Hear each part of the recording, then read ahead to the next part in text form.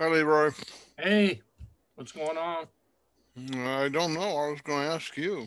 Oh, I know about as much as I know last week, which isn't Haven't heard much. from Jim? I have not. Hmm. No, and when I went in to look at our meeting announcement, the last update was the one that I did last week. So I haven't seen anything. I sent him an email a couple of minutes ago, but uh, I haven't heard anything back. And I guess that have you heard from Gail? I have not. I haven't really heard from anybody. Hmm. I am I am in the dark, just like Just like us. just like everyone else. Um, so I don't know. Barry found us last week, but we may be the only two again. Hmm. Okay. Because Hmm. I haven't gotten an email or anything. Hmm. Um, and I don't know how to fix that problem either because I don't have access to the email list. So Okay. Well, the only email I've got is Jim's, and then of course I've got the old links or legacy links, whatever you want to call them, to the Zoom session, but that's it. So, yeah, yeah, I know, I know. I don't know how to fix the problem either. I mean, well, do you have contact with Gail? just via email, and she's uh, she, she's not real clear about some stuff that she when she emails back, and I'm not real sure that she actually has access to the entire list either. Well, a couple of weeks ago, belatedly, the list did get emailed. So I have to assume that either she did it or she did it with Jim's instructions or whatever. Um, Yeah, see, last week it almost sounds like he tried to send it from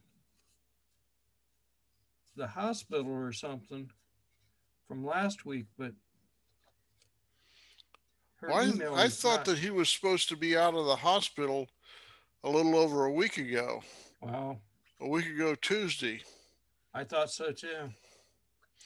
Well, I'll tell you what, I'm going to give you my email in the chat session.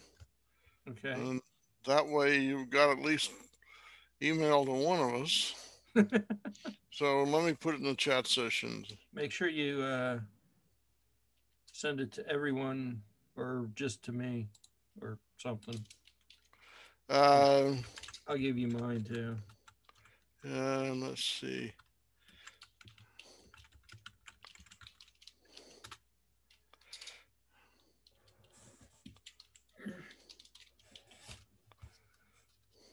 And see, I have a okay. I have a few. Did you get mine? Yep.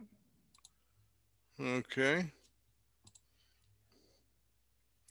Yeah, go ahead. What did you? I have a few people's email addresses, but nowhere near as many. I mean, Well, I don't have a list or anything. I just have like the whole list is several hundred. I have the impression, yeah, because if you look at the membership is yeah. several hundred. It's big, but I've got I've got Vicente's email address. I've got Ray's email address. I think that's really about it. Okay. I don't really have a whole lot of people's email address. Okay. That's. Let me just do a screen grab of the. Well, I just sent you an email, so Oh, You'll get my. You should get it. okay.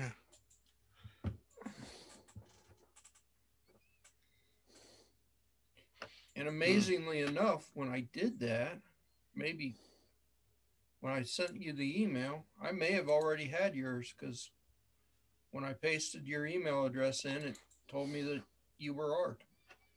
Oh, okay. So I may have Well, already I had it. just got yours. Um, Now there's a surprise. You still have an AOL account? I do,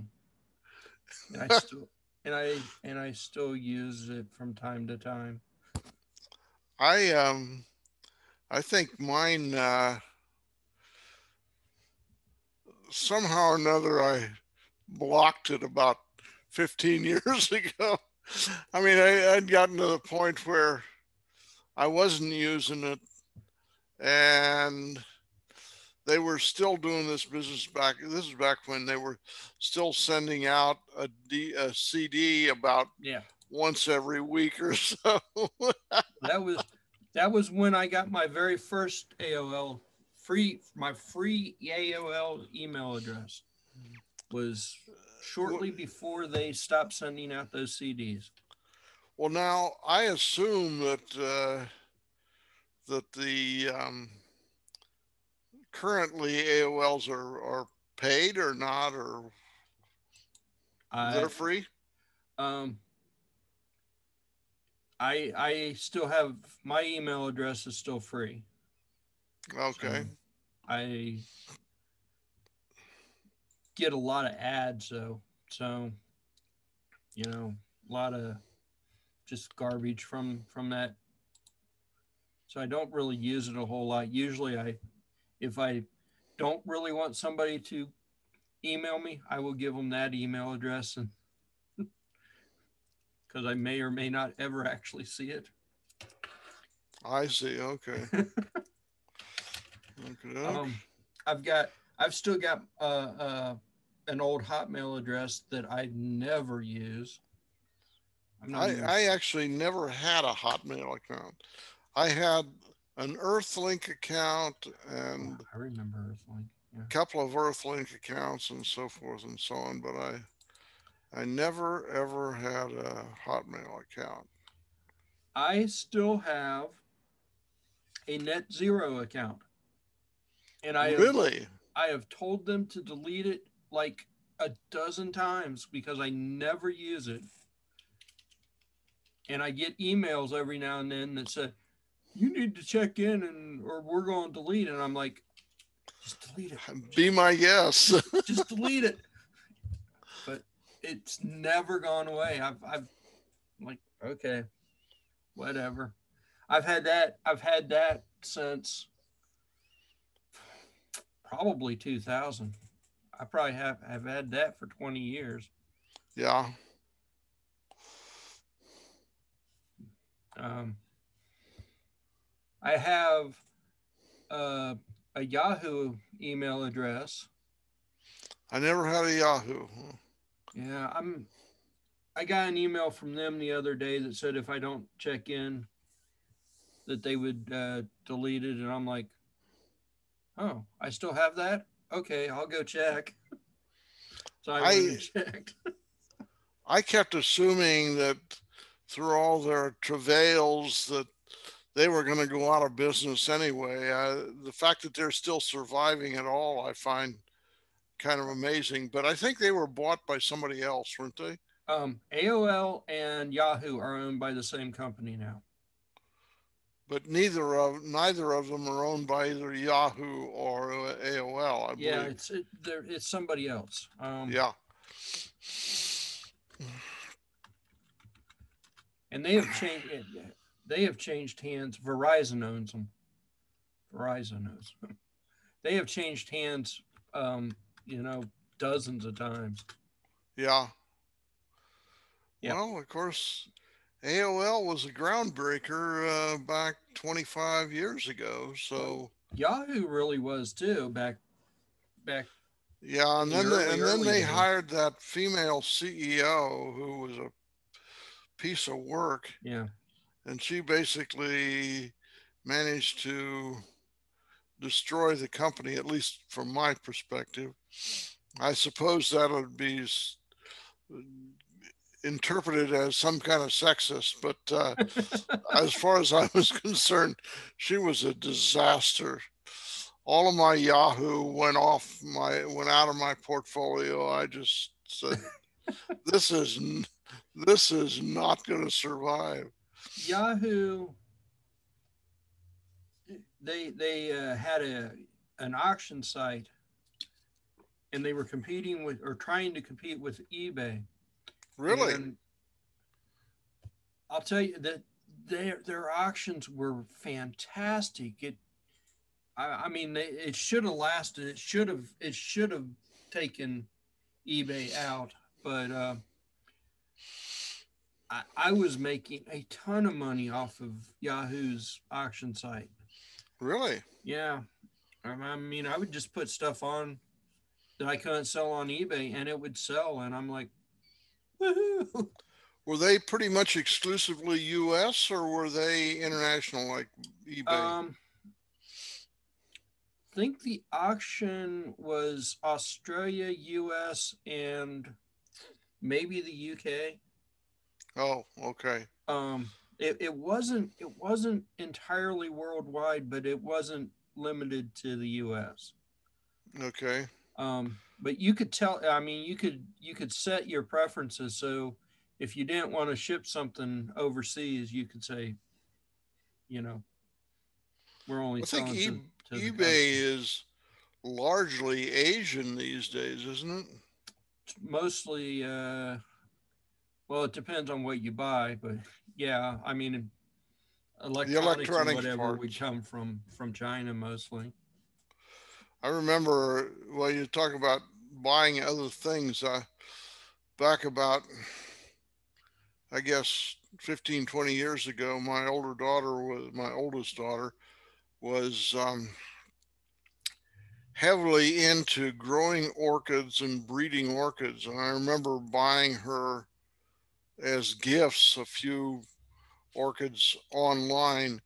And those would come from not just Asia, they would come from, uh, I don't remember any of them ever coming from Europe, but I think a number of them came from places like Hawaii and Yeah, California and various other growers. Um, so, thing that I mean, I buy quite a bit on eBay, and eBay is pretty good about making sure that you get what you've paid for and whatever. uh Um, huh. but something that kind of bugs me, they don't. I've bought from several sellers that say that they've have U.S. warehouses or whatever, so you're expecting the stuff to get here a little faster, and it comes from China, and Yeah. there's they don't really enforce. So that they don't really enforce that it has to be from where they actually are instead of where they say they are, and that bugs me. But Well, there as are, long as I get my stuff, I guess I'm all right. yeah. Well, a lot of them I think do at least have U.S. stocking sites. So that Yeah. certainly helps. Well, I bought something from a guy though, and it was a book, and I could have bought the book from Amazon. It would have been a little tiny bit more expensive from Amazon. And he said that he was in Toledo, Ohio, so I was expecting it to show up in 2 or 3 days. Yeah, right. He apparently sent all his stock to an Amazon warehouse that was in California. Yeah. And so when I bought it, he placed the order for his stock to be resent, and it came via Amazon from California. And it took 3 weeks to get here. And I'm like, I kind of wanted the book. I don't really care now. I mean, Well, that's interesting because when I order stuff from Amazon, and depending on where I am, whether I have here in Milford or in Fremont, California, um, a lot of times it'll come from someplace across the country. For example, I'll be in California and something will ship out of Virginia, and it'll hit the warehouse there in northern Kentucky, one of the warehouses in Mm-hmm. northern Kentucky, Mm-hmm. and then it acts like it does a straight shot from there. But I still get turnaround in uh, 3 4 days, something Yeah. like that, Yeah. out of Amazon. I mean, honestly, this was the first time that it took 3 weeks, but I have a feeling it was because um, they sent it postal and they sent it media mail and they didn't run it Oh, through the Amazon oh, system. oh, okay. Because the stuff I'm talking about normally comes through the Amazon system. And I got to tell you, around here, down here in Milford, we have Yeah. a fleet of these Amazon trucks with a big logo on the side. Yep. They make multiple times daily drop off in the neighborhood. You see them going, zooming up the street. Isn't there a warehouse there in Milford or somewhere No, close? um, uh, I think these are coming out of. I think these are coming Northern out of Kentucky. Kentucky, I believe. Although I have to say this, a lot of the stuff where the last mile is USPS will go to Fairfield, Yeah. and it'll go from Kentucky to Fairfield and then be Wherever. marked out for delivery out of Fairfield. And I'm assuming that they've got some kind of a stocking warehouse or at least a transshipment point in Fairfield. We were me and Patty were down in Fairfield a couple weeks ago, and it was pretty early. We normally wouldn't have been down there that early, but it was probably 8 o'clock in the morning, maybe even a little earlier. And right there on Route 4, um, probably 50 or 60 Amazon trucks came off of a side street. And I was Yeah. like, yep, they've loaded up. They're going out for their deliveries for the day. Oh yeah. So there's probably a warehouse down there in Fairfield somewhere. Well, I we know see. there's one in Monroe. I'm not sure where Monroe is. Um, we're roughly Monroe is roughly 25 miles north of Cincinnati. So is Um, it east or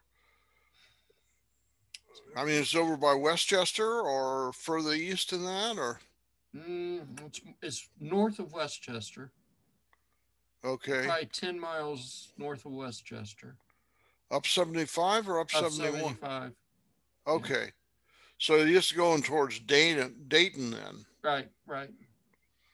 But I Uh, thought Fairfield was over in Warren County. Is that right? Or Fairfield is close to Hamilton, huh? down south, south of me. Huh? So where would it be from where we meet in Westchester there? Fairfield would be Westchester. 127 will take you over to Hamilton, so That's that west. would be going west. So if you went a little north and hit 127 and went over, so Okay. it would be west of the library. Okay. All right. I got it. Um, yeah, more or less west. Uh, Okay. Hamilton is southwest of where I am, so Oh, so okay. All so right, I they're got it. so they're more south than west, but they're southwest. So it's west of 75. Yeah, Okay. yeah. Um,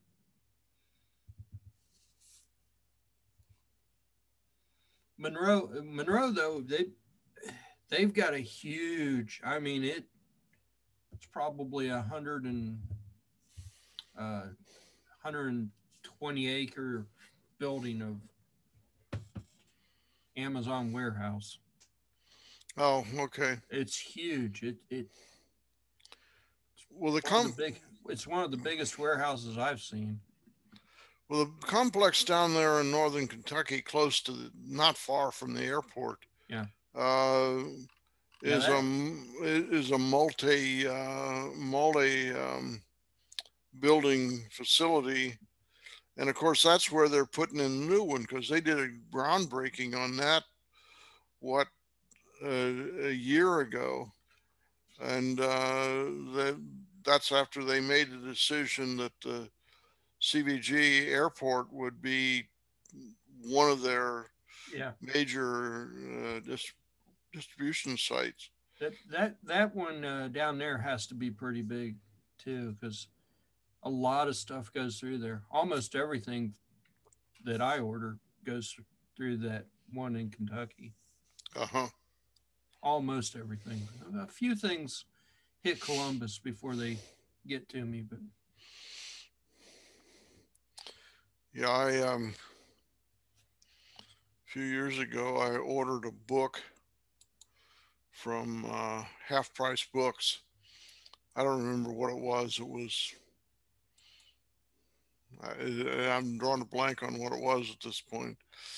So I ordered it from my Half Price bookstore in Fremont. And I don't usually order books, but they handle used books, and I found this one there. At any rate, I put this thing on order through the local bookstore, and when it arrived, Half Price Books has a pretty good network. They keep track of some of their inventory. Turns out they don't keep track of their fiction, yeah, but they keep track of all their nonfiction. Um, so when it arrived from a Half Price Books that is within walking distance of my parents' house in Columbus. I mean, I have literally, I think I've literally walked to that place from my parents' house. yeah, So, so you never can tell where once you track your inventory worldwide, then it becomes relatively easy to uh, distribute stuff from wherever. yeah. Half price books. Um, I've never really had a problem with half price books. Their I didn't website, either. they don't track the games either. So you either have to call the store to find out if they've got a certain game or if they, you know, I think that's a drawback of their website because I think they would sell a lot of used games if they open that up to, Well, my interpretation of them not tracking fiction inventory is that there is just so much of it that, and a lot of that you do local turnover on. I yeah, mean, yeah, people come on site, I mean, at least pre COVID 19, come on site and browse through it and walk out with half a dozen books. And so probably the turnover is a lot faster with that. And yeah. also the, Well, the, the I agree with. pricing on it is limited. I talked to one of the guy. I was looking for a certain game once, um, and he apparently they've got access to inventory of other stores in the area, because he got on his computer and he started looking. He said, "No, no one's has that, but we can take your name and number if we ever get it or whatever." I'm like, "It's all right. I can find it on Amazon or Yeah. somewhere." But so apparently the inventory's there. It's just the They don't website track it. doesn't track it. Yeah. But No, I've bought a lot of stuff, particularly a lot of fiction over the years at half price books. They have pretty good, decent prices on them. So most of the time, um, I usually don't buy a whole lot of books from them. I buy uh, videos and games, and every now and then they'll have a book sitting there that I go, "Oh, yeah, I need that book." yeah, But they also they don't really have a whole lot of books I'm interested in. I mean, I like reading Raspberry Pi books and that kind of stuff, and they don't usually have a lot of that stuff. well, what I've noticed, at least in the Fremont store, um, is that their technical books are frequently very dated. Yeah, So I suspect that in many cases they are cleaning. They get it as a result of somebody kicking the bucket, and the rest of the family sells off, a few hundred books to, Uncle Joe's or right, Grandpa so and right, so's right. books to half price books. They don't know anything else to do with it. But certainly, it's been my experience that, at least in the Fremont store, that um, they by the time technical books appear on the shelves, they're pretty dated. Um, Now, sometimes that's what you want, but usually the problem with technology is the book is obsolete by the time the ink is dry. All right, I mean that's what it comes down to. Well, I told there was one book I was looking for, and it was a technology book. I never did find it, but I finally just told Patty. I said, all this information's online. All I have to do is Yeah, Google it, and then I have to just kind of compile it together to yeah. have the same information. But Well, a lot of times, you're right, and of course the thing that the book does for you is it consolidates the references and so forth all in one spot. yeah, yeah. Whereas otherwise, you've got to, Y- you know, You're sitting there between two or three browsers going, okay, yeah, okay, yeah, yeah, that's it, okay. yeah, Or like in some cases, especially with some of the projects that I've done, something slightly has changed between this version of the IDE and this version of the IDE, yeah, and now yeah, it's not a parentheses that it wants. Now it's a colon or something that it yeah. wants, and that will Well, drive you nuts. it's like it's a lot of times that the error messages are not very specific about. They just barf. They don't say, Yeah, yeah. here's the reason I barfed. They just. I Well, found out that a fair amount between Python 2 and Python 3. There were a bunch of, for some reason or another, there were a bunch of syntax changes between the two versions of Python. And they seem kind of pointless to me, but they cause things to just uh, plain not work. don't. I went through one program, one Python program that I had written probably 2 or 3 years ago. It was one of my first one that I still didn't really know what I was doing, and I tried it because it needed to be updated the API calls had changed in something else. And I tried it with Python 3, and Python 3 went, "You're using spaces and not tabs." And I'm like, seriously, you're going to Yeah. make me go in there and change all them damn spaces to tabs, Oh yeah. or the other way around? And maybe it was the other way around. I don't remember, but I was going, "Oh, you got to be kidding me! Yeah. Why It'd be did they nice do that?" it'd be nice if somebody put together a tool that just automated the transition process from obviously when they put together Python 3, they didn't think about backward compatibility at all. No, yeah, Python 3 seems like it's its own thing. It Yeah. They should just, okay, it's based on Python 2 sorta, but not really. Just Yeah. move along. Yeah. Although I will say some of the scripts I use really saved me a ton of money, a ton of not money, ton of time. But you know, yeah, Well, it like in my case, it may have been that Python 2 wasn't as picky about some of that stuff either. But yeah, could be. you know, but I dealt with that, and I'm like, okay, delete, delete, delete, delete, tab, delete, delete, delete, delete, delete, tab.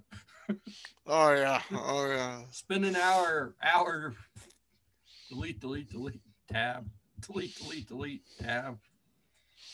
Well, there's And then probably in one of my editors, um, on Linux, one of the the text editor, when you hit tab, it actually puts spaces, and I think that that was part of the problem too, was because I was editing this file uh, in the text editor, and I wasn't really putting tabs. I was putting you five were putting spaces. spaces in. Okay. So is that Nano or VI or what? Oh, I don't remember. Which one is this? I I'm don't. I'm I'm a VI editor person from my Unix days back in the early '80s. So that is, just I Xed. feel very comfortable with VI. Nano, I've got to remember, yeah, to do that, I got to do this and so forth and so on. See, I never really liked VI. I liked Really? Nano for the from the command line. Um, Well, one of the things I like about VI is you never have to touch the mouse. Basically, you can do everything with a two keystroke combo or a one keystroke combo, and so you never have to take your hands off the keyboard. Almost all other editors these days, you got to hop from the keyboard to the mouse to the keyboard to the mouse and so forth and so on. uh, um, yeah, I guess yeah, yeah, I can see that. Even though I know most of the shortcuts in Nano, the control keys, Hmm. I guess I Well, still. I think it becomes a matter of what you cut your teeth on and what you what you learn first. In the early '80s, I was doing a lot of Pascal. Yeah. I haven't done a Pascal program. I don't know if I could even still read the code, but I haven't done a Pascal program in probably 25 years or more. But in the early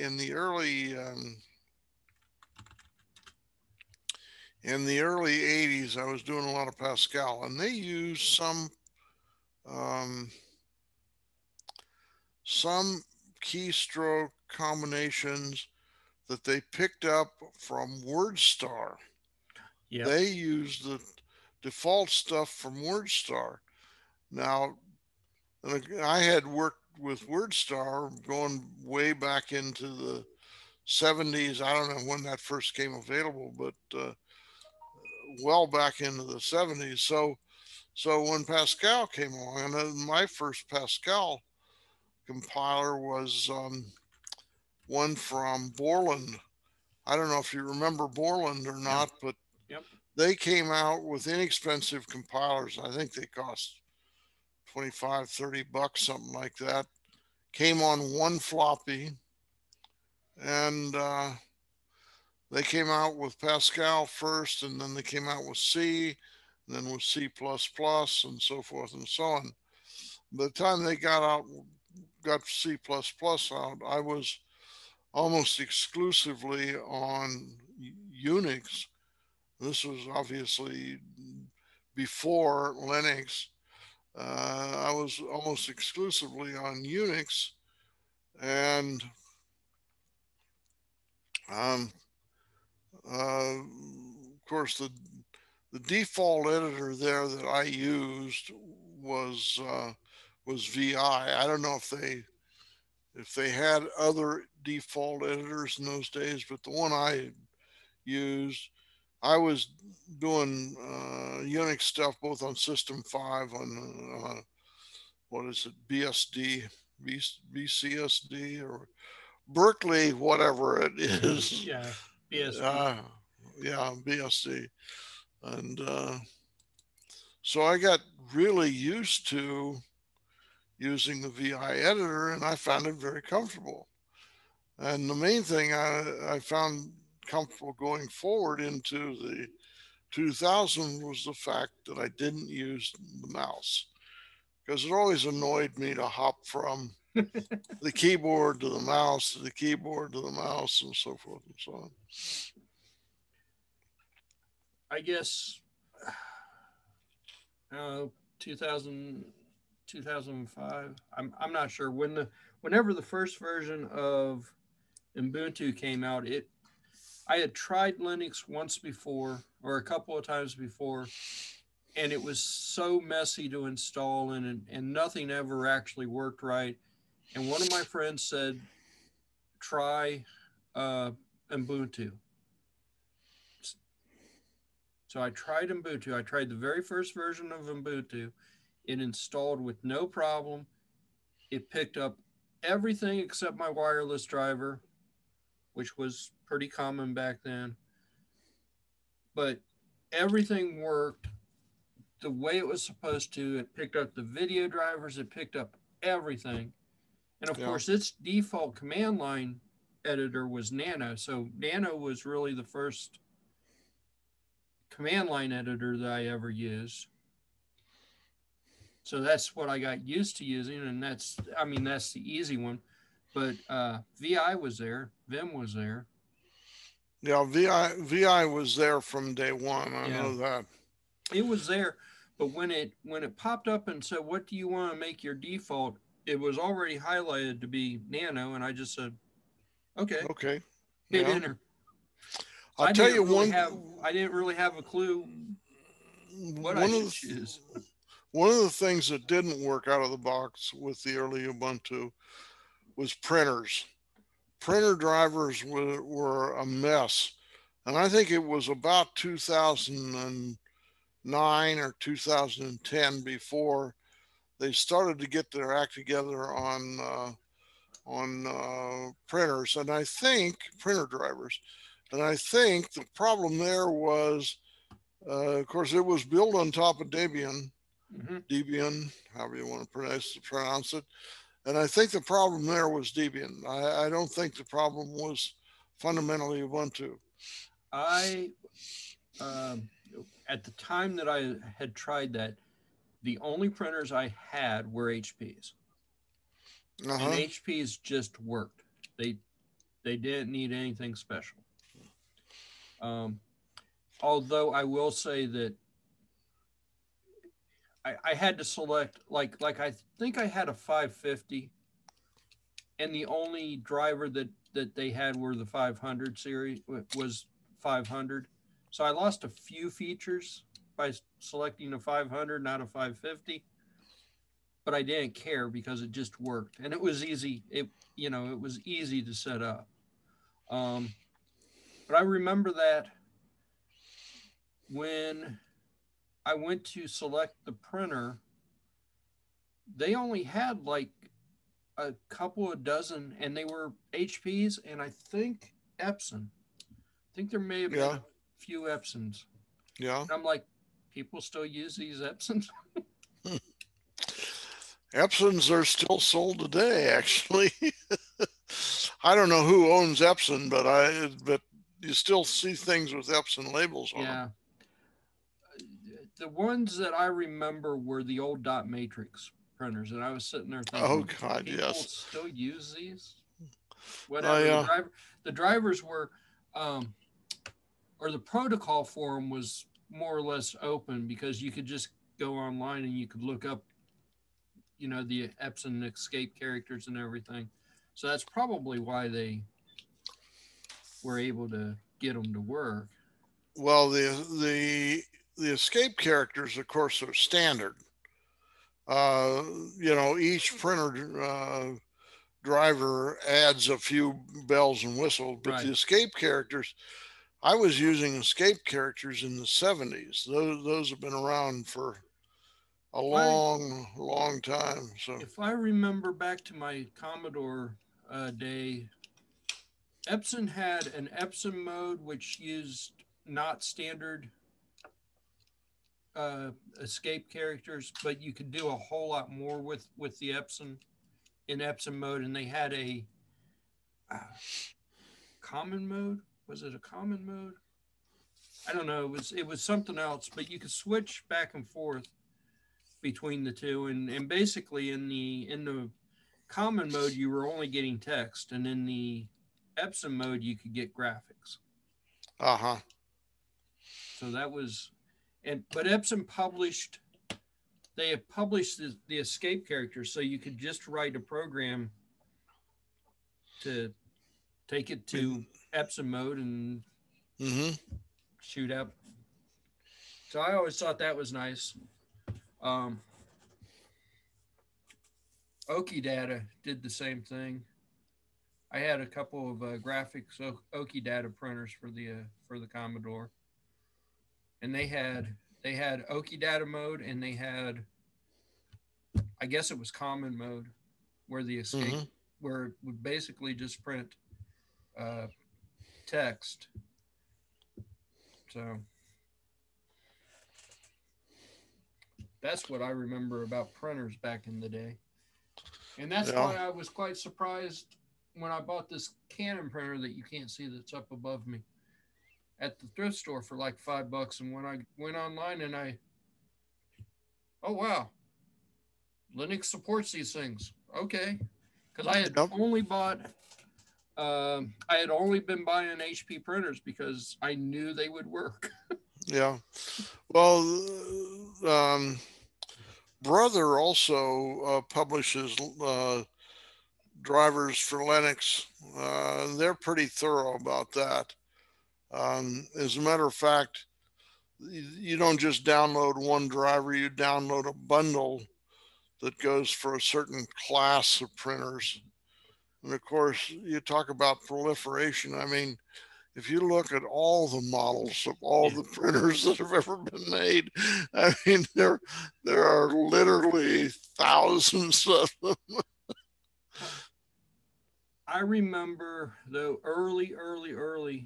It had to have been the first version of Ubuntu, and you had to go in and you had to go to the printer profiles and you had to do this, and it was very much like setting up a printer with Windows. Yeah. This one here, I turned it on. I had to install one piece of software because I had to get it on the network, and that it found the MAC address and it got it onto the network. And as soon as it was on the network, Linux popped up and said, "Hey, there's a printer on the network. You want to set this thing up?" And I'm like, "Yeah, Yep. yes, I do." And I didn't have to go through all the. I didn't have to select drivers or anything else. It just sort of took it a couple minutes, but it just sort of knew what to do. Yeah. Well, all of that's gone these days. I mean, basically, you go with with the latest version or the latest.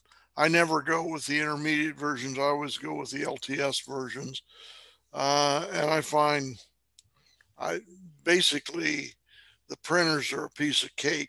Yeah. And I can remember in like 2007, 2008, struggling with the things because I had a client that was in love with Brother printers and they were having all kinds of problems. I'll never forget they had a color laser printer. A set of cartridges for that thing cost more than the original printer. I mean, I forget what the exact numbers were, but we'll say the original printer cost 400 or 500 bucks. A full set of cartridges was in the same ballpark. Yeah. And I thought, boy, you really, really need to be desperate for color to go that route. And I don't know if they even still make laser color printers or not. Uh, I certainly haven't seen one in a number of years. Um,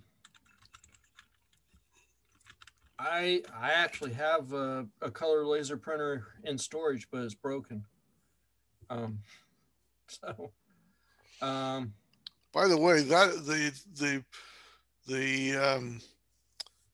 the ink stuff, whatever you call it, the powder in there is terribly toxic.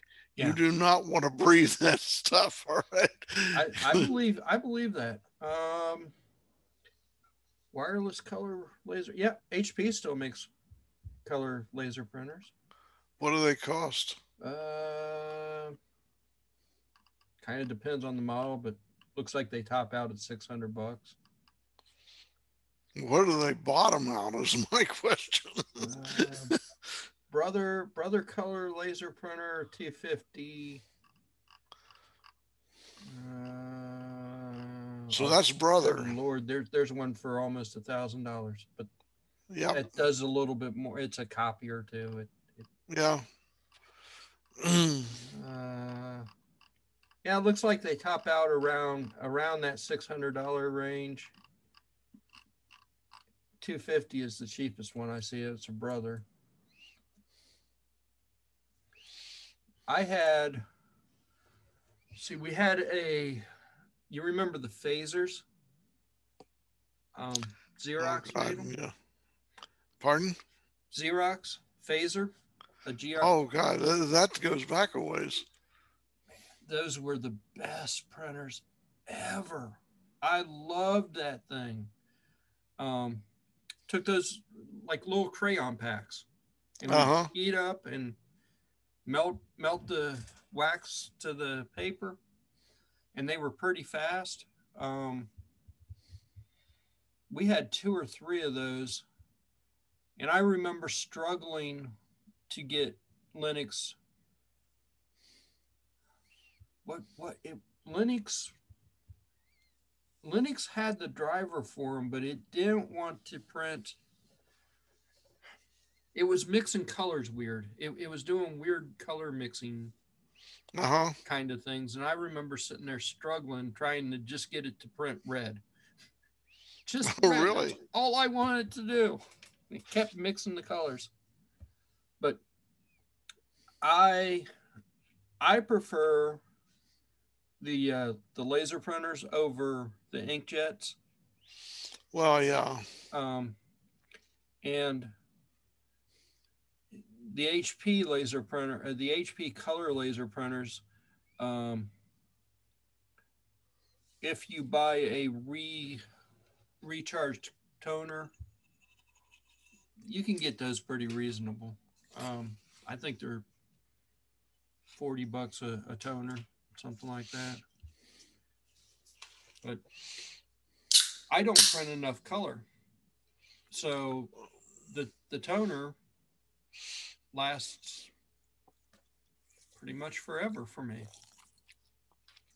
Yeah, I do very very little printing. I much prefer to operate on a screen. But my wife, I don't know, she has never gotten comfortable with working exclusively on the screen, and she wants to, for instance, any kind of bill or anything like that, she wants to print out a piece of paper. And I keep thinking, the problem with paper, the problem with me with paper is the minute I print something out on paper, the paper gets lost. I toss it in a pile someplace and I just totally lose it. Whereas as long as it's on the disk someplace, I can do a search and find it, and it's Yeah. not a problem. I I go through stages. Um, when we had the computer shop, of course, everybody wanted a receipt, so having a Yeah, printer was mandatory, I would guess. yeah, it was and we had the phasers so we could do menus and other stuff. We weren't just doing whatever, but um, we had a couple of high speed, like really freaking fast printers um, that we had gotten. We picked up at an auction and we decided to keep them and use them and try to make money off of them instead of selling them. Uh Um, huh. and we did, but I go through stages. Like sometimes I will print out like a section of the program I'm working on just so I could sit there and Oh yeah, kind of draw on it and scribble yeah what I'm thinking. for that it's pretty handy. There's no question about it.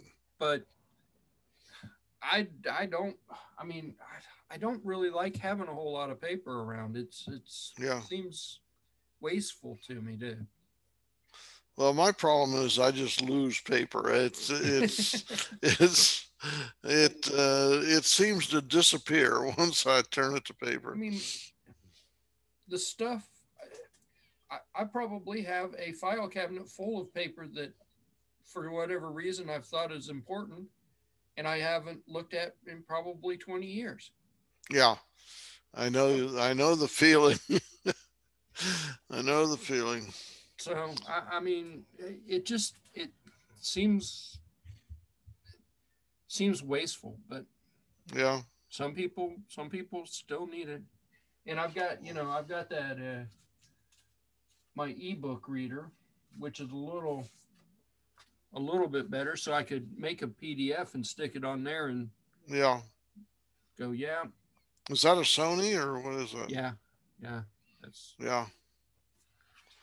Now, do they use the ink, the what do they e ink. call Yeah, it? E-ink, yeah.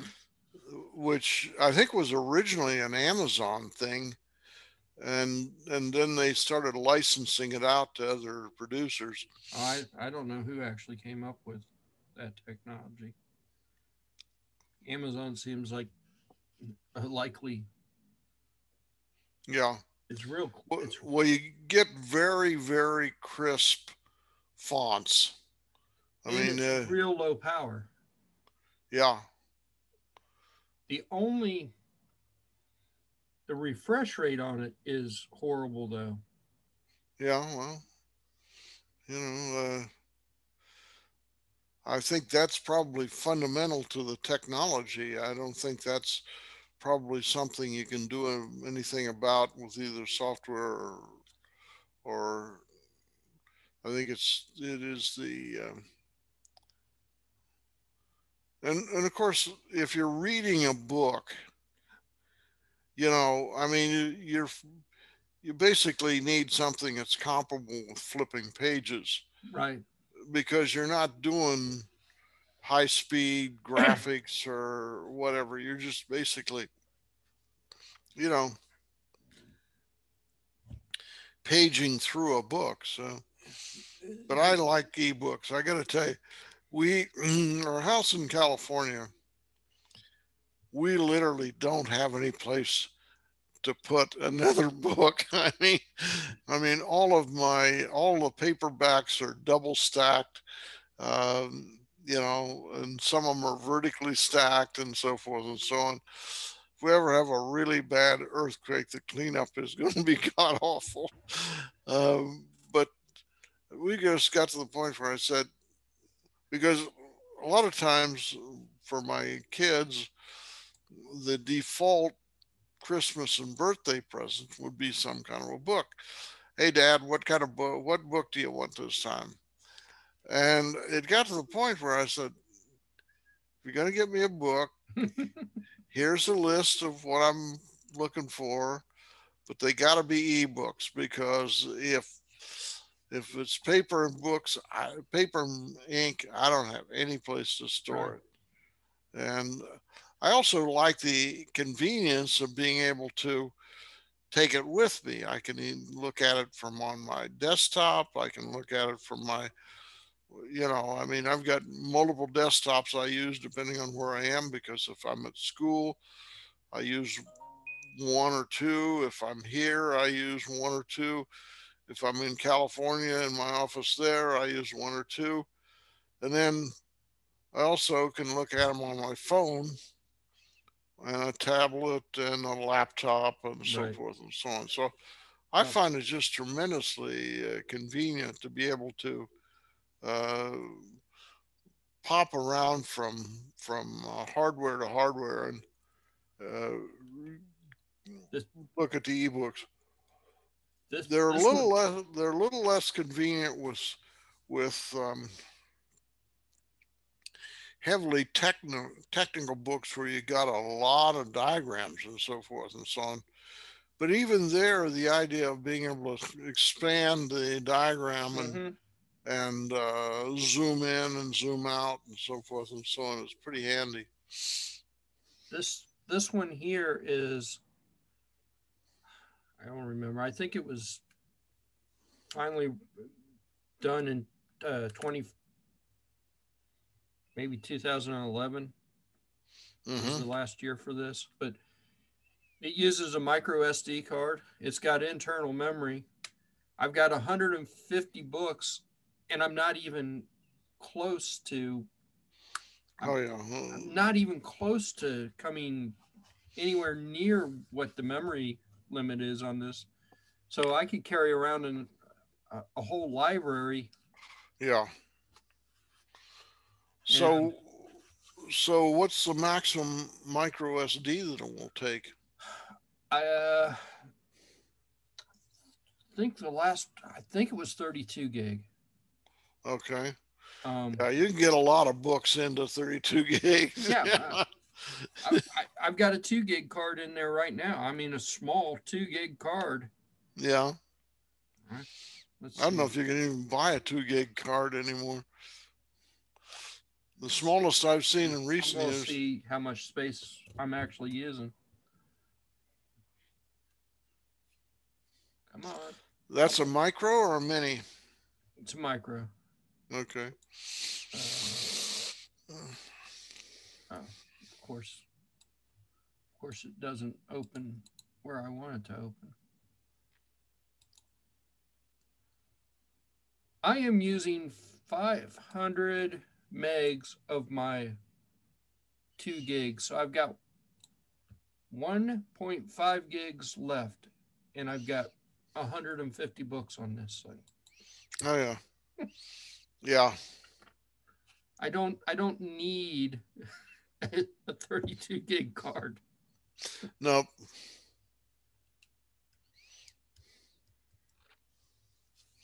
Um, this one was one of the first ones that I saw that would do PDFs, that would actually read the PDF and render them correctly. But Hmm. it is really slow about it. So the new ones are much better at doing that. Of Do you course, know what the CPU in it is?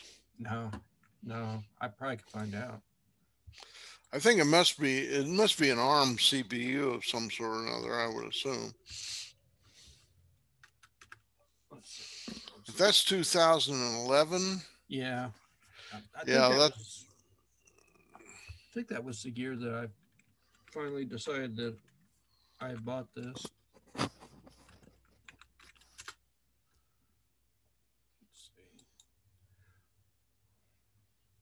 says a Cortex A8, 800 megahertz, single core. Huh. 2011, that's probably about right.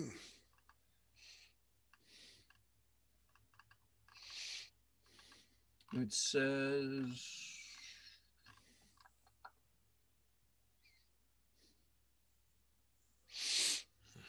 it's got, is that internal? It's got 512 megs of RAM. I guess it's got 2 gigs internal storage.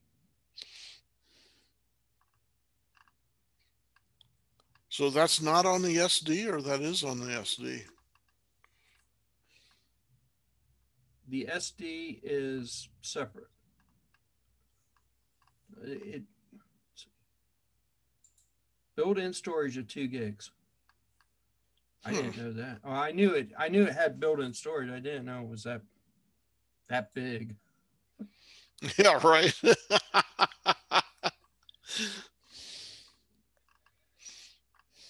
Well, now I want to move all my files over and recover my 2 gig my 2 gig. Let's see, it supports EPUB, PDF, text, FP2, RTF, XLS, doc, and shim. Does it support Mobi? MOBI? No. There was a program for Windows that would convert your Mobi files to EPUBs. Well, you know, AZW, the Amazon default, is essentially Mobi with some tweaks to it. If you do a hex dump on it, you'll see someplace there in the first kbyte, there's Mobi embedded in there, and it's essentially, they essentially grab Mobi. And so will it support AZW or not? No, this is apparently not. Well, that's probably back in the days when they were still battling it out with Amazon and so forth and so on, before everybody got wise to the fact that if you open source it, you make more money. That was yeah. I remember EPUB was going to be a standard and may still be a standard, because I still see them public. You go to some of these websites and you can buy the books in Amazon format or EPUBs. But I remember the reason why I bought a Sony was because I didn't want to be tied to any one provider. Yeah, they've provided you flexibility then. A bit of flexibility. I had another ebook. I can't remember what it was, but it was tiny. It was no bigger than my phone. It had e-paper in it, and it had or e-ink in it, and it had something else, but it was exclusively a Mobi formatted. That was all it would do, was Mobi. It wouldn't read text files. It wouldn't read, and that was the software. So you could take anything and shove it in there, and it would convert it to Mobi format, but it would also do it backwards. So if you dropped Mobi into it, it would convert it out to something else. But it natively would only read Mobi then. But yeah, I don't remember who made that thing. It was a weird little thing, and it would only read Mobi files. That was all it would read. Well, one of the things that I find as I age, be tactful, as I get older, fine print is just, forget it. So I find although I can read all of my ebooks on my phone, I much prefer to have it on the big screen Okay.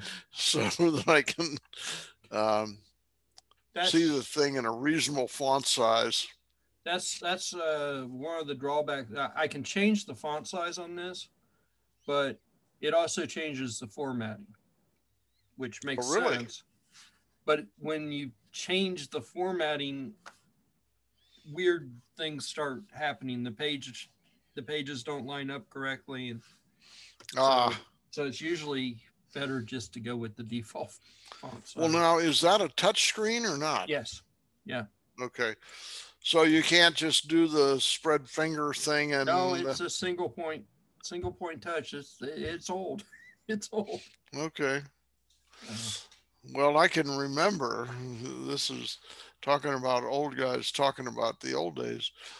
Back in in the 80s, we were building a big piece of semiconductor equipment, developing it actually, and somebody decided this thing's got to have a touch screen. And this is long before modern touch screens. This basically was a CRT that had a row of IR LEDs along the vertical axis and a row of sensors on the opposite side, and then the same thing on the horizontal axis. So the screen wasn't doing anything, but basically when you stuck your finger on the screen, it it broke the light beams in both X and Y, and it could sense where you are. right. Um, Later on, we used one that was a stylus, and it would basically sync up with the raster scan on the screen, so that when you touched the screen with the stylus, it would the timing on the raster scan. It basically just had a silicon sensor, a little photocell sensor that sensed when the pixel came by or when the raster came by. Right. So that was somewhat more sophisticated. And then, of course, they came out with the ones they have now, and it's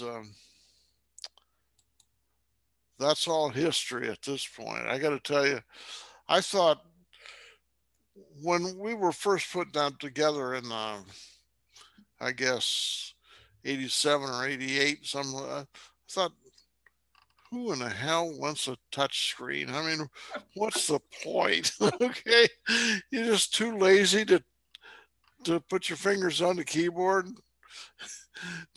Now anymore, if it doesn't come with a touch screen, people don't know what to do with it. It's, My my my oldest grandkid, the smart TVs that have icons on all the displays, or oh yeah, for YouTube and all that. He was over at the house. He was 7, maybe 6. He kept hitting the TV. Papple, I can't get it to work. So what are you doing? Use the remote. No, it's a touchscreen. I can't get the touchscreen to work. Look, look. it's It's not a not a touch touch. screen. It's not a touchscreen. Yeah. Well, he's grown up in a world where everything is touchscreens. So, Everything's touchscreen. so I Both of my computers natively have touchscreens in them, and I don't use them. I really don't. I mean, every yeah. now and then I will come and I'll hit something, but um, I really don't use the touchscreens. Um, they make sense on the phone. They make sense for tablets and that kind of stuff. Oh yeah. Oh yeah. But I But don't. but um, for my desktops, my workstations, you know, first of all, I keep my Oh, whoa. Hey Barry, Barry, how you doing? Alrighty, hey guys. Barry's making noise. Oh yeah. Did you stumble over something, or was that you dropped the microphone, or what? I just put my headset on. I was adjusting the armature Oh, or whatever for the mic. I didn't oh, realize okay. it starts unmuted. So Oh, sorry. okay. No problem. No problem. We were concerned you'd tripped and broken your neck or whatever. So, anyway, so what do I want a touch screen on my workstation for? I mean, first of all, I keep my screen on my workstations far enough away. I really have to lean forward in order to even reach them. I mean, it's no point. Yeah. Well, So, you know, I've got a I've got a good friend who she owns a business, and for her business, she has touch screens, and it makes perfect sense for her because it's the cash register and everything else, and it's sitting down below the cabinet, and she can just type the numbers in, and it makes perfect sense. She also has a mouse and a keyboard hooked up just in case the touchscreen decides to act stupid. Has happened okay. to her. So, what you doing, Barry? What's up? Oh, not too much. I almost forgot about you guys, and I was like, oh. So now I started the timer. I don't know. Does the timer start at two, three, Three. or No. four? Three. At Three. three, but Yeah. we're already over what I put in. I mean, Well, I think as long as it's just two of us, the clock's probably not running. the clock doesn't run. So Barry started the timer. Okay. Yeah, Well. you got 40 minutes, or I got to get out. Uh, Reset the timer. we got 20 minutes because I'm getting hungry. Oh, Okay. All right.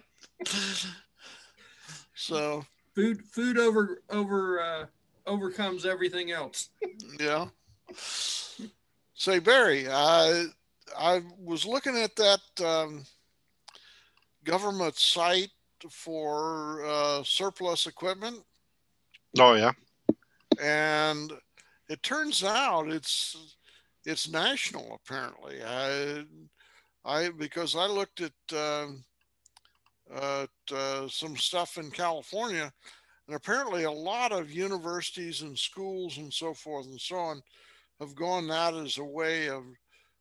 way as a means of disposing of their various surplus equipment. So that's really very handy.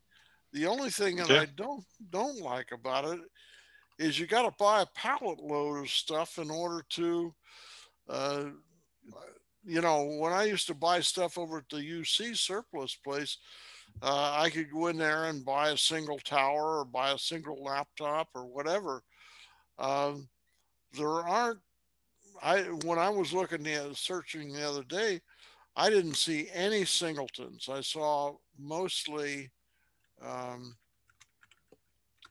where you buy the smallest group would be a half a dozen or a dozen towers or a half a dozen laptops or whatever. So uh, Is it Gov Deals? yeah, yeah, Yeah. right. Yeah, that's Yeah. so. I said it's all over the board. It depends on the school and whatnot. They'll, like I say, Ohio State sells a lot of stuff as single units. UC does it every once in a while, but like I say, it's just a matter of time. Watch it for like 2 months. You'll find some singles probably. Okay. Well, if you ever decide to do a buy a pallet of stuff, let me know and I'll take a few of them off your hands for a reasonable markup. But they had some What are you nice looking stuff, for? mostly towers, mostly towers. I use laptops only under duress. I don't like lugging them around with me and so forth and so on. And I never have liked their keyboards, but mostly some Dell towers. But in any case, Go, 2, 3, maybe 4 at the outside. Little go ones, big where we've ones. got. I'm sorry. Go ahead, Barry. What'd you say? I was just wondering if you were looking for little ones or big ones or Xeon or i7 or have any Uh, preference. well, probably Xenons. Xeons. I don't know how you pronounce that, but probably not i7s. As a matter of fact, if you can find some AMD stuff, I like those. I don't particularly care. Given a choice, I much prefer AMD to Intel, and that's just a personal bias. You know, I can't support that with any facts. Okay, I it's don't just know if I've had pretty good over the years. I've had pretty good results with AMD stuff, and frankly, I've had reasonable results with Intel as well. But you know, for example, I have a tower that I use as my primary workstation here in Milford, and it's an Intel box. It's probably 2012, 2013, someplace along in there, and it works fine, except that um, the uh, the built-in NIC card on it got really flaky. It'd work, it wouldn't work, it would work, it wouldn't work. I'd reboot and work for a while, and then it really got flaky. I mean, and I move a lot of big files around, so definitely I exercise it pretty good. So I went on Amazon and said, "All right, let me uh, let me see what I can get for what I can get a PCIe um, gigabyte or gigabit rather NIC for, and I don't know. I paid $12, something like that, for a 1 gig, and put that in there, and it works like a charm. So I don't know what went wrong with the one that's on the motherboard, but it just got so independable. Which brings me to a question I have for both of you. Have either of you ever used a one of these 2.5 gigabit or 5 gigabit NICs? I'm going to say no. No. Well, they're readily available now. At least you can buy them on Amazon. Some of them are a little pricey. One of them I saw was a gigabit, 2.5 gigabit, and 5 gigabit. It was $129, I think. But there are also some that are down there in the 15 to 20 plus buck. Um, and I just wondered if anybody had any experience with those. I, It's kind of academic because I think the router I've got is 1 gigabit, and so Yeah. it may be yeah, somewhat close. That would have been my answer. I would say 2.5 and 5 would have to be really old because the standard for a long time has been 10 um, from Well, a corporate standpoint. And those are not that expensive anymore either because everybody's moved on to like 20 and 50 gig. So you can pick up 10 gig stuff fairly reasonable too. now Sometimes. you're talking about, but I'm talking about a local area network for my home. Okay, so Yeah, uh, I just I'm saying I've never even heard of the speeds of being 2.5 or 5. So I mean that stuff's probably got to be ancient, but like well, pre. the NICs are using current chipsets, so I don't know why they're 2.5 or 5, but they're using current chipsets. So Yeah, um, I would think that they would be like fiber channel boards or something that probably went to an old SAN interface or something. But from a networking standpoint, like I said, I've never come across those speeds for network, well, but it's not saying that it wasn't, something they this were is using 20 years ago. this is Ethernet.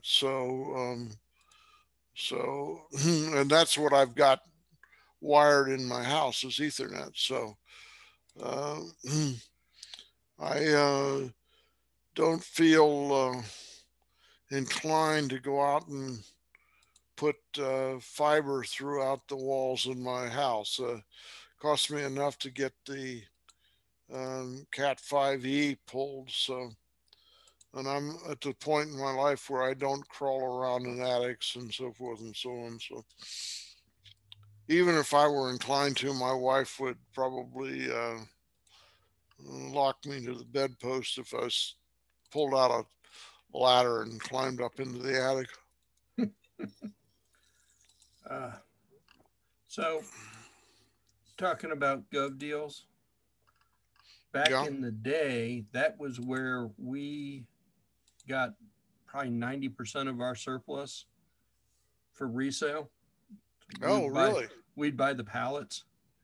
Um, you kind of got to watch because um,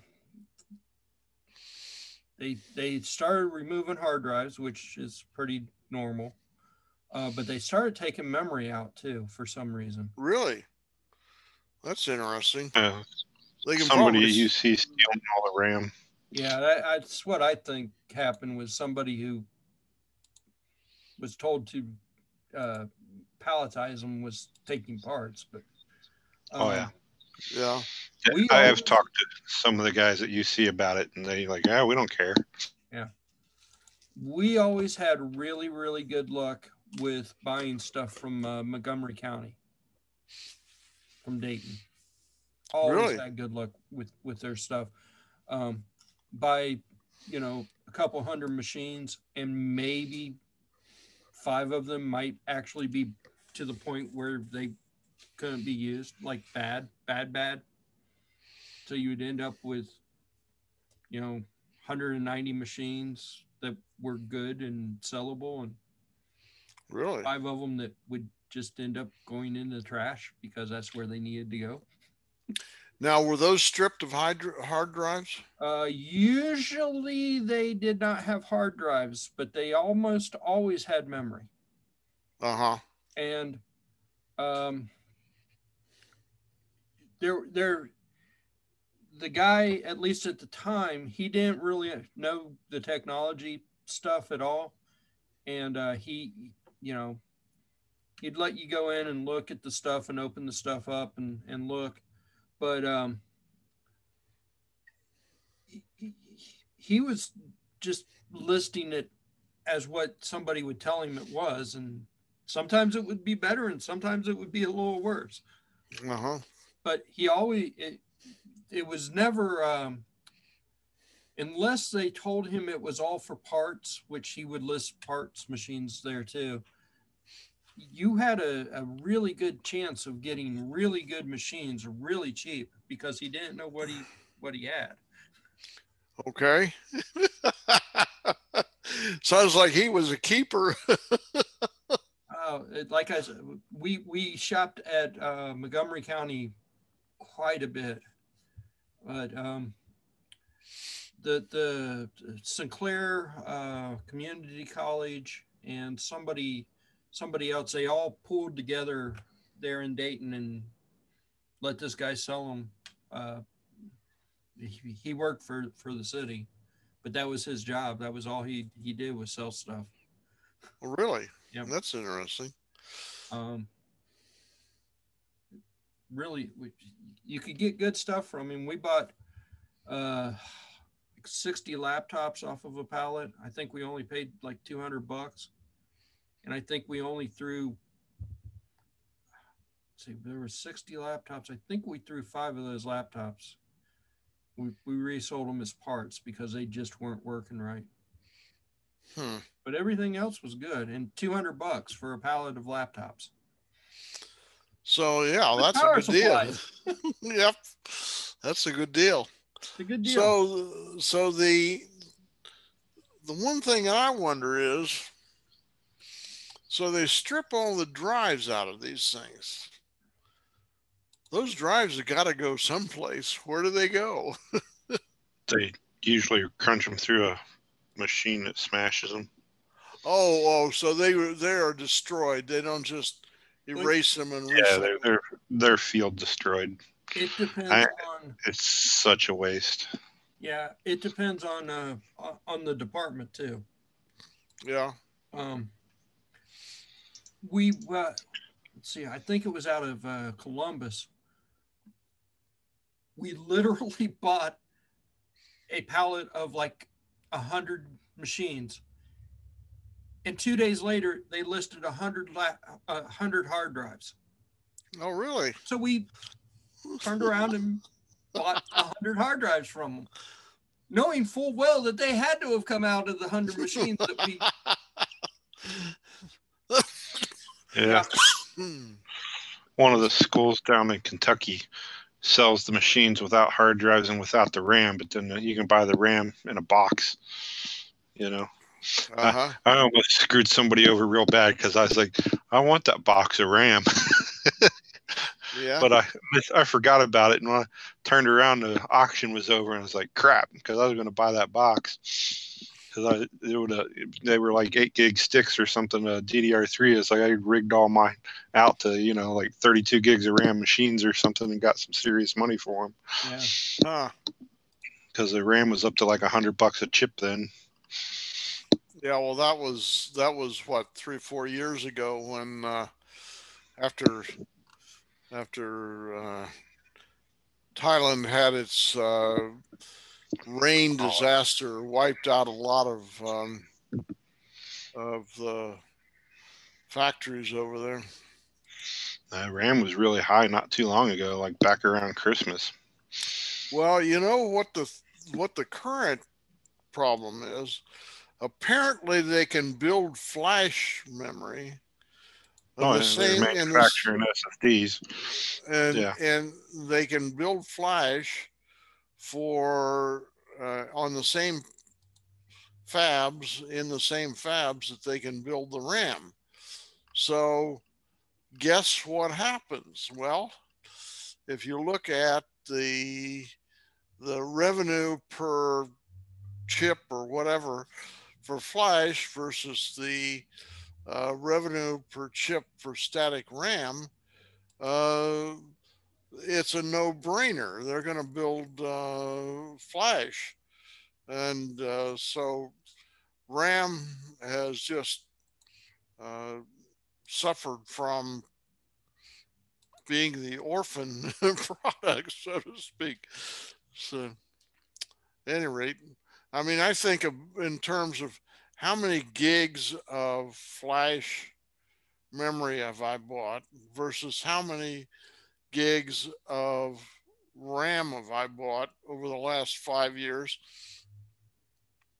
It's got to be 100 to 1. I mean, I just I buy the RAM for a desktop, and I don't buy anything else, any more RAM for 5 years. Whereas I buy, you know, probably 100 gigabytes or more of flash memory per someplace between a week and a month. Okay, I mean, basically, I treat one as a throwaway commodity, and the other as kind of a permanent hardware, so to speak.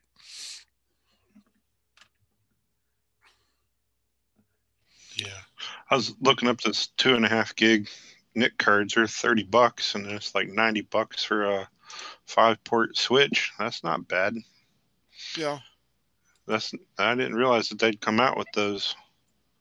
yeah. There's some question on how well Ethernet 6 works with it, but Well, what cabling do you need for that?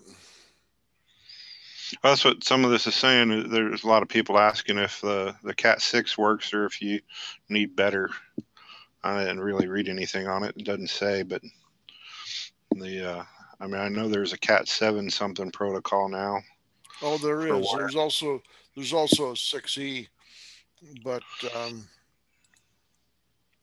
I'll tell you, if you want a real challenge, you go and uh,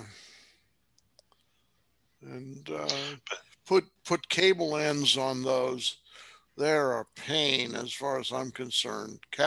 Even Cat 6 is a pain because they've got that little spine that goes down the middle of them, and you got to get it cut just right and so forth. So 5E is a piece of cake by comparison. Well, that's the thing. I think it's kind of funny though. Is like they can buy like old 10 gig NICs for looks like another $10 more. So it's like of course the switches might cost you a little bit more. Yeah. Well, Like $200 or something. in For in retrospect, in retrospect, if I were building a house today, I would probably put fiber throughout. Okay, with conduit with extra pull lines in it. Okay, but there was a time when when I was at Kaiser in around 2000, 2001 in Northern California, we had 10 base T throughout the entire corporation. And it was a real pain, even in 2000, because it just, you couldn't, if you tried to transfer a big file, you basically set it up at night, went home, came back the following day, Been looked there, at your done progress. Oh yeah, and so it that. was. And hope it doesn't fail somewhere. The Oh, network here. oh yeah, they get a glitch someplace along the line and just start over again. Whereas, I would love to have fiber here, um, but we can't even get fiber at the curb. For some reason or another, when Cincy Bell started putting in fiber, uh, they I don't know. They just skipped us, and this They is only a do like high population areas. well, we're a fairly high population area. It's a moderately upscale housing area. My son-in-law and daughter, who live about 6 or 7 miles from us, have fiber at the curb, and their uh, probably average housing price in that area is maybe half what it is here. So it's not like there's not a market here, but the best you can do in our area is go with Spectrum cable, and that gives me 400 maximum of 400 down and 20 up, whereas the fiber is capable of a lot more than that. Well, I Yeah, got I've got two things to say. Chapter 7 is the first thing, but that's all right. Okay. The back to gov deals. Just because I just now saw one, there's a guy in Vandalia who has listed phone equipment on here, but when you go and look, it's a whole stack of servers. Really? So don't trust what they're listing either. Okay. So They don't know it. It's some procurement officer or somebody who is told. The department says, "Oh yeah, we pulled that out of the phone room," or yeah. pulled this out of whatever, and that's what they're going to list it at because they don't have any idea what some of this stuff is. So basically, he's just a quartermaster, is what you're saying. Yes. He's he Or a yeoman or something like that. Yes. he got 2 points higher on his IQ test, and they selected him for for a quartermaster. You understand computers. Go and sell stuff. Yeah, right. You can take pictures. Go and sell stuff. The office, when I bought all this stuff off the office of the waterworks for Dayton, I mean, the guy was a pipe fitter. He didn't know computers at all. So Wow. So they've changed because they brought him here, dropped him on this table, and we post him. Yeah. The guy from Dayton that we were dealing with, he was the full-time guy, and that's all he did was he sat in a room and took, sheets of paper that people told him what the stuff was, and he would list it on GovDeals and sell it.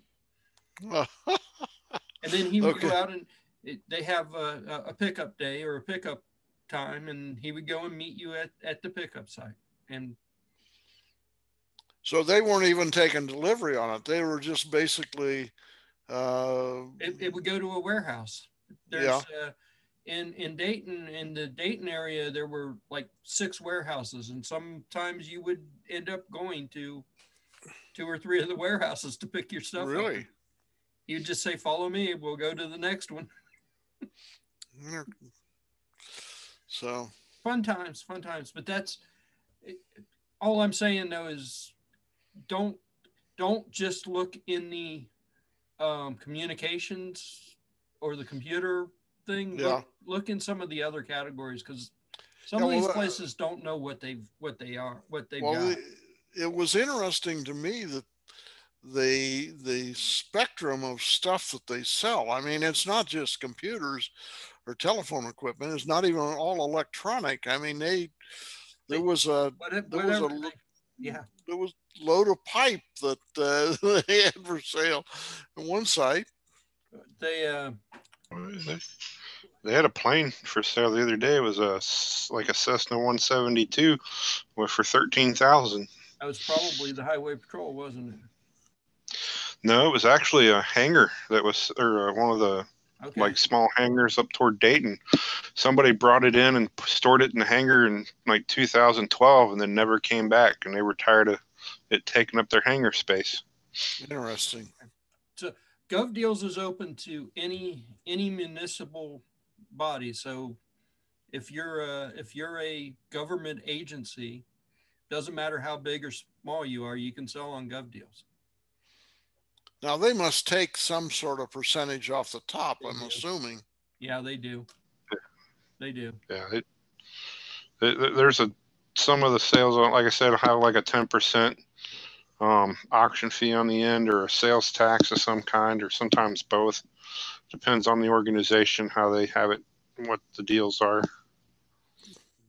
Most of the time, you're going to pay a buyer's premium. At very, very least, you're going to pay a buyer's premium, which basically covers the cost of what GovDeals makes. So you're paying their fee basically. Well, that's okay. I don't have a problem with paying brokerage fees. I mean, but I have found computers listed in, what is that, kitchen equipment? Oh, yeah. But, like cafeteria might have computers for point of sale or something. Yeah. And so the department it came from was the cafeteria. So it must be kitchen equipment, right? Right. I've seen TVs listed as kitchen equipment because, schools have televisions in some of their cafeterias. And that's interesting. So just know that you're saying browse and see what really is there. What I usually do is, or what I had done in the past, was go to the location search, and you put your zip code in and select like maybe 50 miles or 100 miles, and then you Yeah. just click on every one of them that's there. And if they're selling a car or something, you know you don't want that, so you click right back Yeah. out of it. But that's how I usually find some of this stuff, or that's how I find a lot of it. So, Now, it's not open to private individuals, so it's all only government agencies of some sort or another. GovDeals only lets government sell, but you can buy. As a private person, you can come along and buy Okay. whatever you want. Yeah. Okay. And then there's actually go ahead. I was gonna say there's a subsite on there too that goes to a more open. You can get commercial ads for the other, like a state liquidation sales or something. Yeah. Oh, really? Interesting. There's sometimes, like, if you look in the police equipment um, part, you'll see that there might be a restriction that whatever they're selling has to be sold to another department. Police department or And somebody with has more to do FLC. with the laws of that particular state than it has to do with you buying it or not. I see. So we were buying some scuba equipment, and it was restricted. Like, from Kentucky, we couldn't buy it, but Ohio had the exact same equipment for sale at the time, and we were allowed to buy it. So Interesting. go and figure that one out. It just has something to do with how the quirky laws work. They Kentucky would only sell it to other fire departments. They were expecting, like, volunteers to buy it or something. I guess. I don't know. But you'll see that every now and then. But I've never seen that for computers. Have you ever seen that for computers, Barry? No, the only thing I've really ever noticed is on a couple of the vehicles. Yeah. There's a company that sells Humvees sometimes, and sometimes they're open, sometimes they're not. And then all the firearms require you to have a guns broker license, basically. They won't sell the guns to a private citizen. Yeah, because they want you to go through registration. That sort of makes sense. Oh, that makes sense. Yeah. But well, it's kind of annoying because my uncle just let his license lapse last year, so no buying guns. GovDeals is a great resource, though. You can buy a lot of stuff, usually a lot cheaper than anywhere else. Yeah, I've seen some serious junk that's not worth what they want for it, though. Well, that's because there's a depreciation scale that some of these places have to go by, even if it's not worth that. They go, well, we only had it for 2 years, so it's only depreciated by 20%. Well, that's like, so somebody was selling a 14-year-old MacBook Air the other day, and they had a reserve set for like $700. I'm like, are you serious? That's insane. That's somebody who doesn't know what they've got. I was gonna say, like, add 200 more, and you can go to Micro Center and buy one that's a year-old refurb. Yeah. Yeah, I actually don't shop on GovDeals anymore, but not because the stuff isn't good. It's just because I don't sell this stuff anymore. I don't deal with this anymore. Yeah. Well, it's hard to move the stuff anymore. A lot of people, I don't know why people, everybody wants the newest, latest, fanciest, but they want to spend like $100. And it's like, well, I can get you a hell of a nice system for $100, but it's going to be, 5 or 6 years old. Yep. And it's still going to be good for about anything you're going to use it for. Well, that's just it. We were finding that people were going, for the cost you want for that, I could just go to Micro Center and get it. But yeah, that'll be a 3-year-old junk thing that was a pile of crap, though, in comparison. Well, that was always our argument, but that worked sometimes and sometimes it didn't. Hmm. Yeah.